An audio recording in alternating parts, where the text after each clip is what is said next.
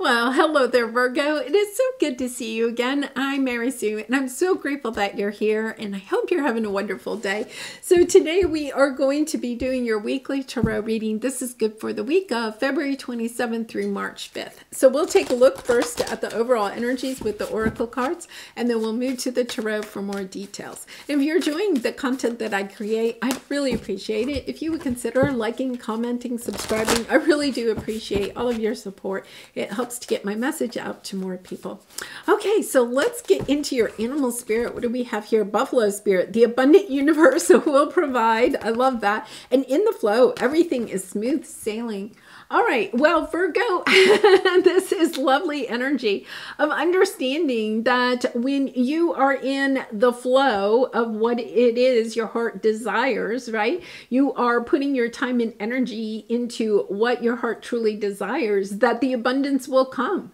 Whatever it is that you are working on at this time, it's almost as if the gates, I'm going to say the gates of abundance have been opened.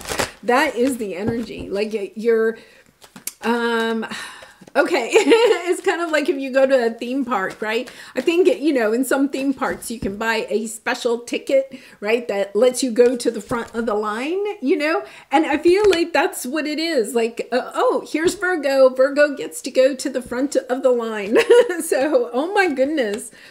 Oh my goodness. Oh my goodness. This is beautiful. Okay, so, you know, goddess of the moon, interesting. We had the new moon in Pisces yesterday. I feel like, you know, if this does not happen, like, you know, this week, it's perhaps by the full moon. There is this energy of stepping into really opening up your third eye, your intuition, looking for the flow, not so much as in what can you do. Okay, although, you know, you're still working and everything, but really the flow comes when you open up your intuition. So you could find yourself like working really hard, putting a lot of time and energy into a project or something like that.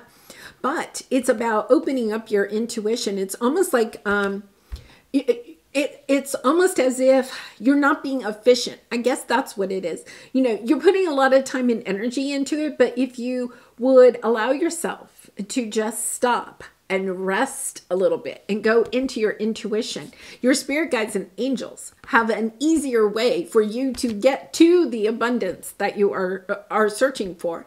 And I feel like if you don't get this kind of like intuition around that new moon, I feel like you will by the full moon, because you have a woman holding a coin, and then, yes, it is woman holding a coin and contract.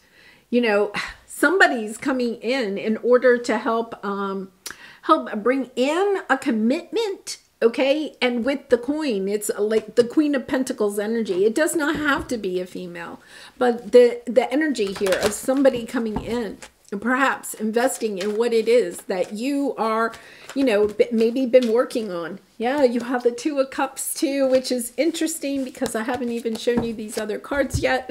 So let me get these out. I really love this energy. Because Virgo, you know, you had all this exciting energy around the beginning of the year. And then all of a sudden, oh my gosh, I cannot believe this is coming out. You had all this beautiful energy at the beginning of the year, and then it was almost as if you went into a little bit of a lull with your energy, and now here's this big sense of energy, new energy coming your way. I love this. So let's see what we have here. Oh my goodness. Okay, we have Emperor on the bottom. We have the Five of Wands. And then we have the King of Cups. Okay, so this is how I feel. It's kind of like you're really trying, you're in your divine masculine energy. You're trying to create, you're trying to think your way through it or do your way through it. There's this energy. It's just causing almost like more conflict for you in the real world. It's about stepping more into, this is the King of Cups, right? Stepping more into your heart, into your intuition, into your emotions about this situation, going back within. Why did you want to start this project, this new relationship, this job, this whatever it is you're trying to bring into the world? Why did you want to go on this path? Coming back, connecting back to your why, because I feel like you could have a little bit too much of an emphasis on what you are creating as far as the 3D. You know, how much is this costing? How much time you're putting into it, the effort. And it's almost as if you could be feeling like, well, if I'm not getting the results that I want with the amount of work that I'm doing at this time, I'm just going to work harder.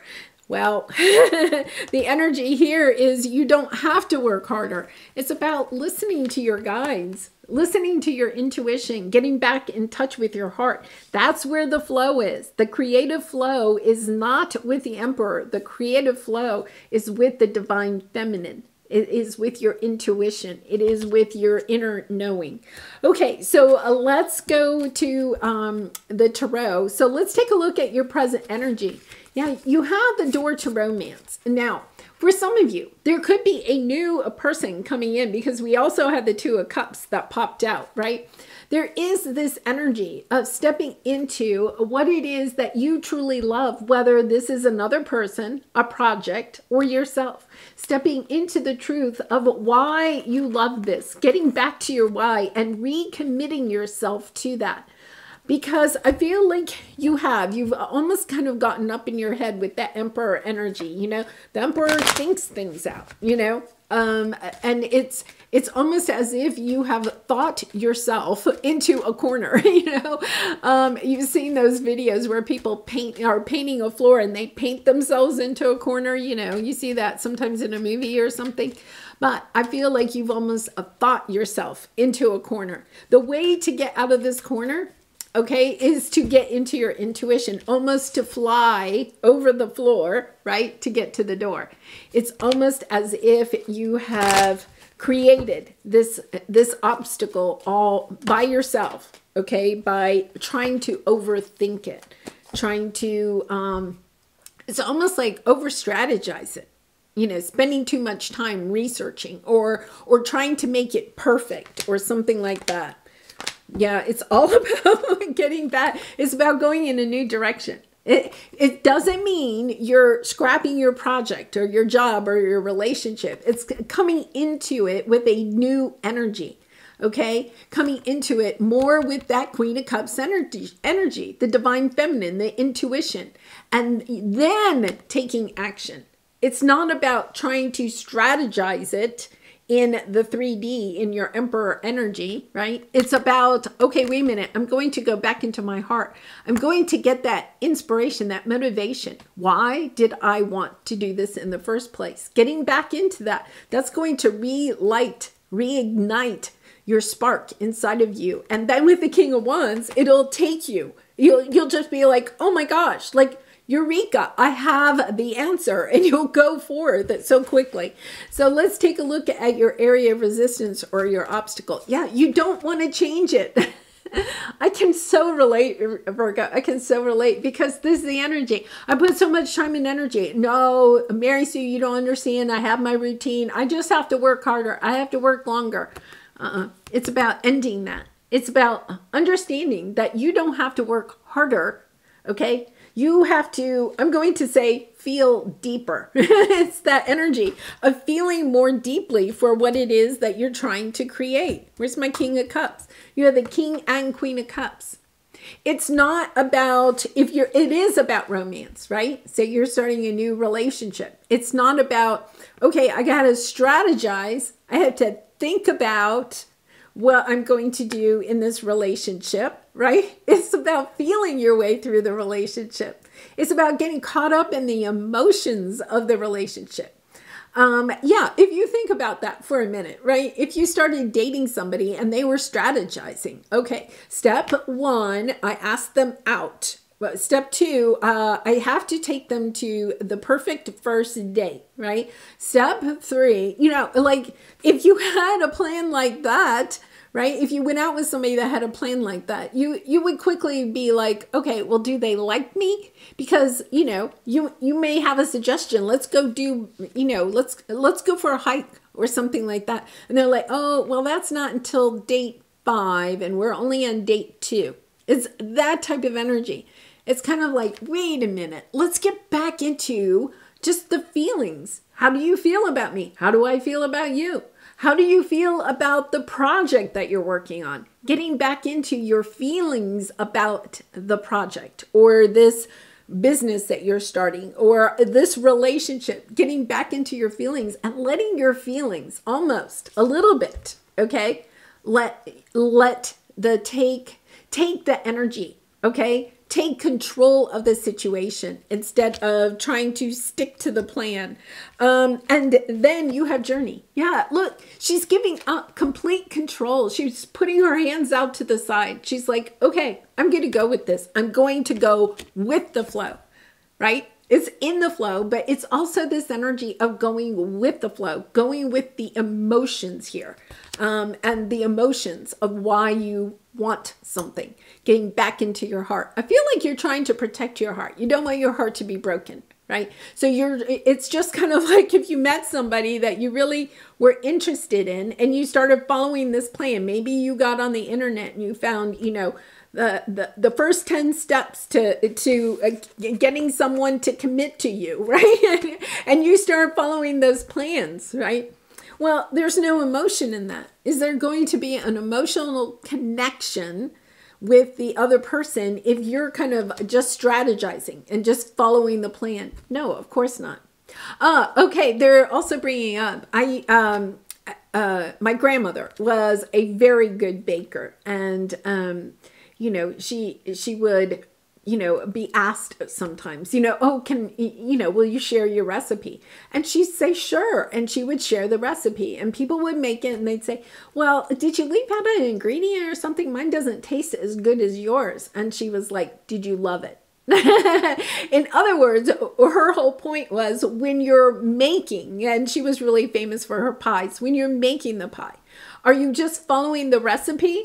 Or are you connecting to the people that you are making the pie for? Are you thinking of them when you're slicing the apples and making the pie crust? That was her thing. It was kind of like, the recipe is the recipe, but it's your special sauce that you put in it. It's your love that you put in it that makes it stand out. And I feel like that is what you are being reminded of at this time. Okay, so what is your advice from Spirit? Okay, I feel like you're feeling financial constraints, but it's also a little bit of that energy of not feeling good enough about yourself. And that may be sometimes when we're putting time and energy into something and it's not working out the way that we want it to, right? So you're not getting back out of it what you are putting into it. We feel like we just have to put more into it. And the energy here is, no, you really don't. It's about putting more of your love into it. It's not about working harder. It's about loving deeper. And here, that helps you to start this new beginning of really planting the seed. The Ace of Pentacles, I feel like the universe is bringing along a special something for you. A special opportunity, a special little new idea. It could be even, a comment that somebody makes or something that helps you to open up to where you're supposed to go next in whatever venture you're on, whatever it is that you're trying to create here. But the Ace of Pentacles is understanding it's a special opportunity, but if you don't tend it, it's a seed. You plant it. If you just plant it and then walk away and you don't water it and love it, then it will not grow to the 10 of Pentacles. It's understanding that you have an opportunity here to take it from an ace to the 10.